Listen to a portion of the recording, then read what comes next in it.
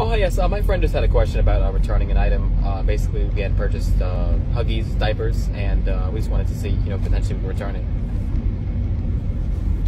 Do you have the original receipt?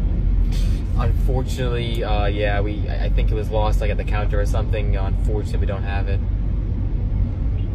Okay, so without the receipt, you'll only get whatever the registered price. Oh my fucking God, bro. See, this is why I told your stupid ass keep the receipt.